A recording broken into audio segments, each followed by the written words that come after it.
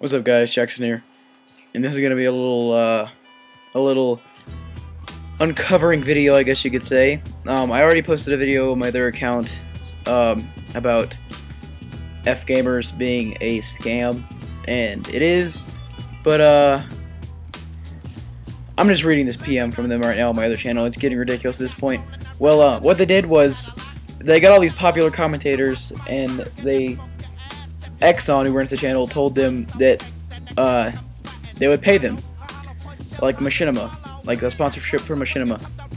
And I knew this was going to be a scam the whole time, because everything he does is a total scam for subscribers. And a couple days later, of course, he comes out with a video saying, "Oh, the guy who said he would pay them backed out.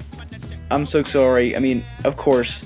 So, I mean, at first it was the Modern Warfare 2 beta codes, and then a couple days later, he actually gave out fake codes, like, that had already been used, I guess, for Microsoft points or something, I don't know. And then he, a couple days later, he said, "Oh, I didn't know there was a beta." Are you serious?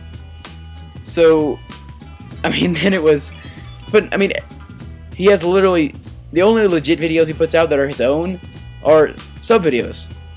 So, yep, FGamers is finally out of the bag, and people are starting to realize the bullshit he's put out for a couple extra subscribers.